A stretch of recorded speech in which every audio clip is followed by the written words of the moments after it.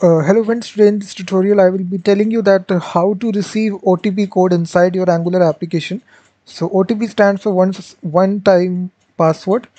So I will be showing you that how to implement inside your Angular application using a special dependency called as Ngx Otp Input. So it's a very special dependency which allows you to receive and fill out OTP codes which are received inside your application. Many a times you need to verify your inputs. In that case, you will need to receive and fill out these OTP codes. So this is a dependency which is Ngx Otp Input. A very special demo is also there. So this will be the demo we will be building here. You will see that this can be of any limit. It can be 3-digit or OTP, 6-digit OTP. You can configure this inside your application. So when I reload this application, it will just ask the OTP. So you need to fill out the OTP. So you can just, depending upon your application, just compare the OTP with the correct OTP. If the OTP is correct, then you can display a correct message. If the OTP is not correct, then you can display alert message alerting the user that your OTP is not correct.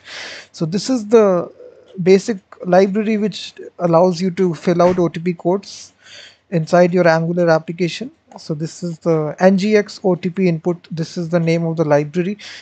So fairly it is a new library. It has got 788 weekly downloads. So you can just see here. So let's start building this application from scratch.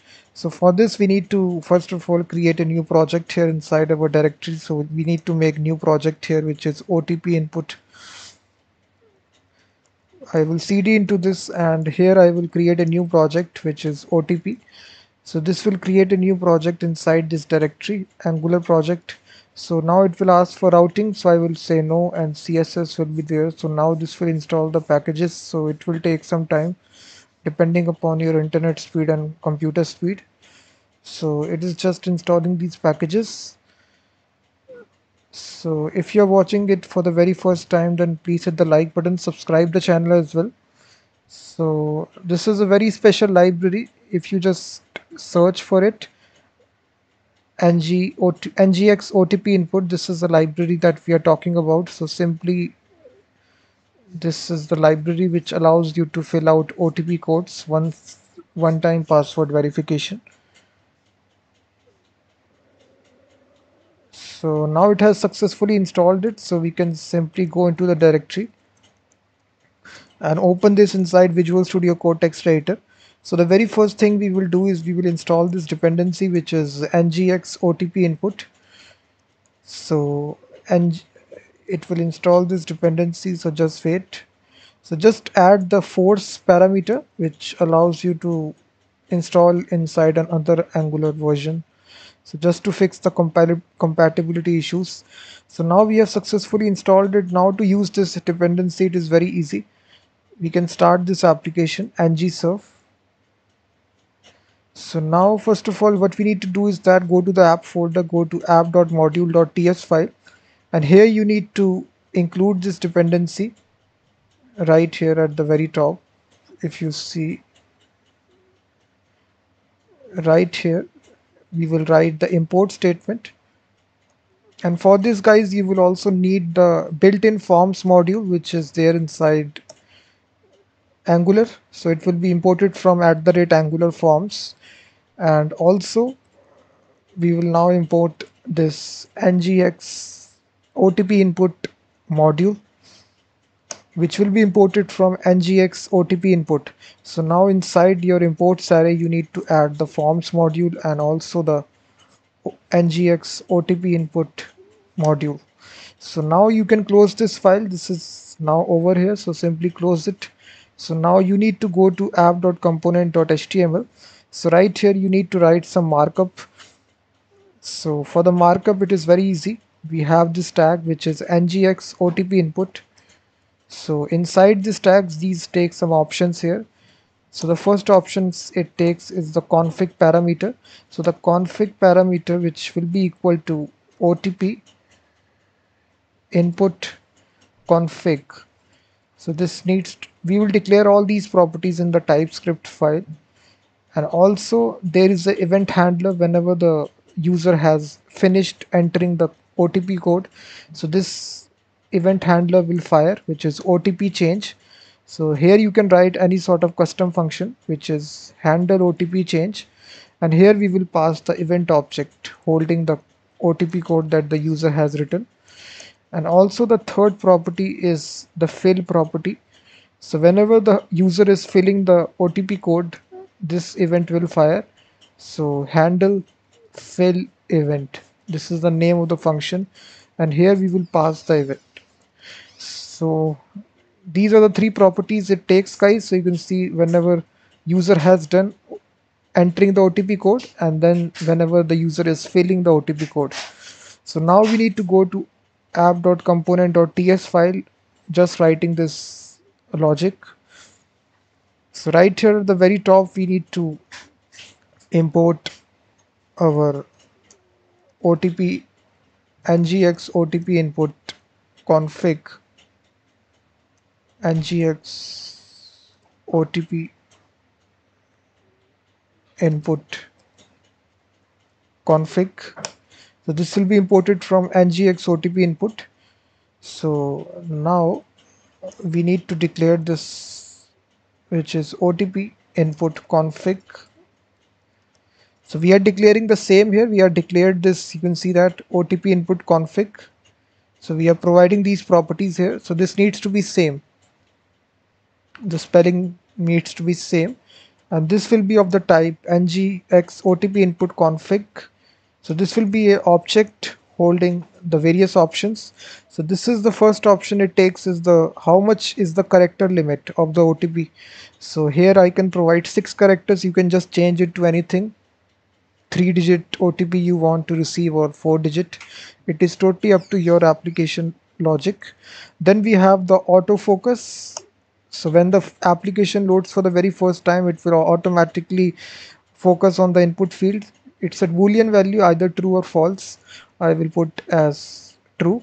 Class list, you can attach various CSS classes to it just to make this look prettier. So input box, and we will attach the special class which is MySuperBox class. This is not mandatory, but you can do it to make it look good. You can also attach your own classes in CSS. It is totally up to you how you need to do this. But this package comes with its own classes, so it becomes very much easy or handy to attach these classes on these events. So when the input field becomes disabled, this class will be attached to it. And when it is success, input success, when the code is correct, then this class MySuperSuccess class. And when there is an error, this class will be attached, MySuperError class. And now we can just write these two methods, guys, which we have initialized inside this HTML file. So right here, handle OTP change. So inside this, guys, we will have the value coming from the event. This will be the value in array like structure.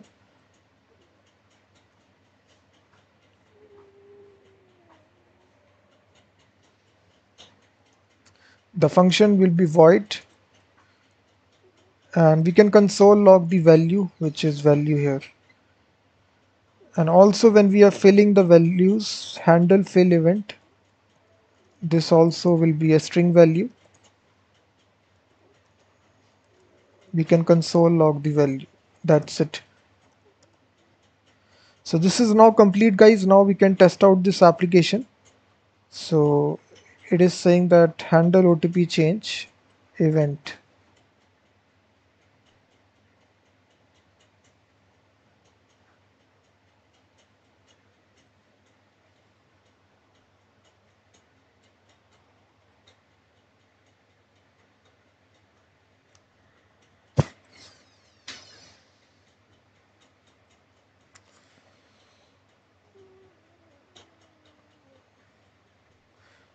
Let me remove this for now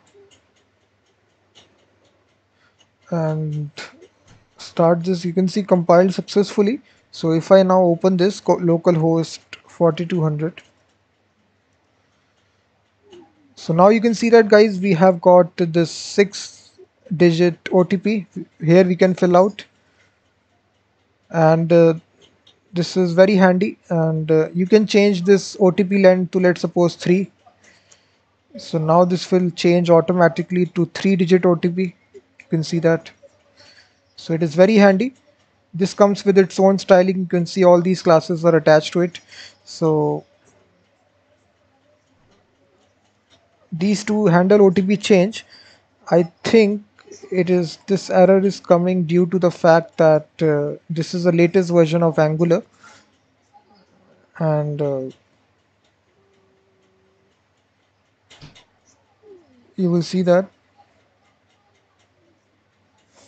if I copy this and try to search it on Stack Overflow, I think hopefully this will give me the answer.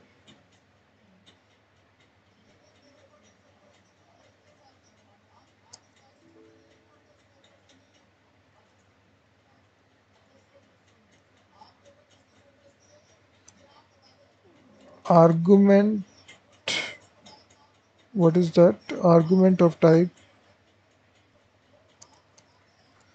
event is not assignable to parameter. Let me search for this, and I think hopefully some guy has answered this. So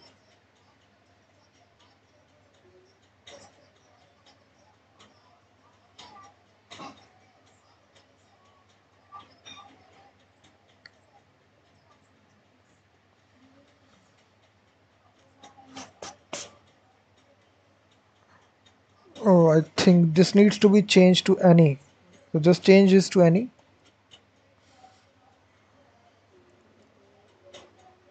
because inside when we are calling it, we are not passing any sort of string or integer. We are just passing it generically. So that's why we need to write any here. Hopefully this will solve this problem. If I once again, you can see compiled successfully. So now if I reload this application and try to open this application localhost, so you can see if I check the console here, you will see this value will be printed out. You will see that on the console 4, 5, 6, 7, 8, 9. So based upon your logic inside your application, you can compare the OTP which you have sent. It is very easy by a simple if condition. So when you can simply say if value is not equal to 1, 2, 3, you can just compare this.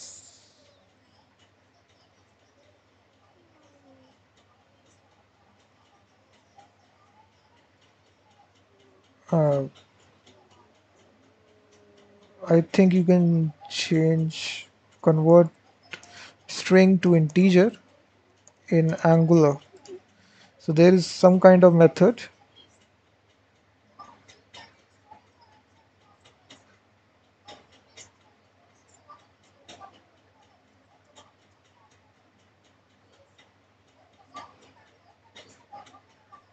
What you can do is that uh, parse and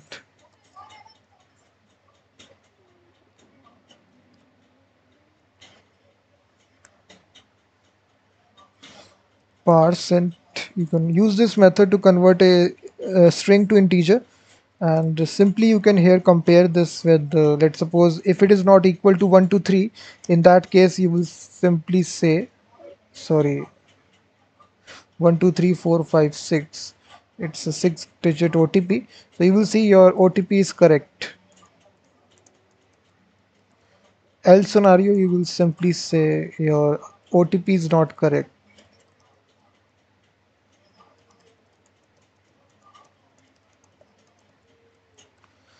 So now if you now fill out this some other OTP here,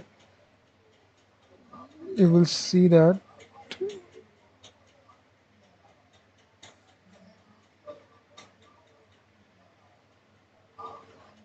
I think how to show alert in Angular.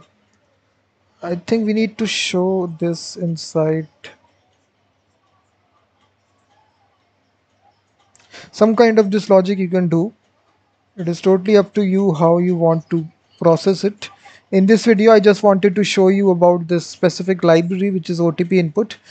So thanks very much guys for watching this video. If you like this video, then please hit the like button, subscribe the channel, and I will be seeing you in the next video. Until then, thank you very much.